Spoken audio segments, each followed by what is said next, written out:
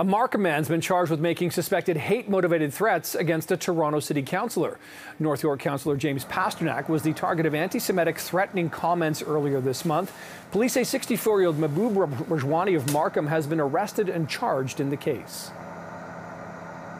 As the incitement and rhetoric intensifies across the city, people get whipped up in that and get emotional and get hateful.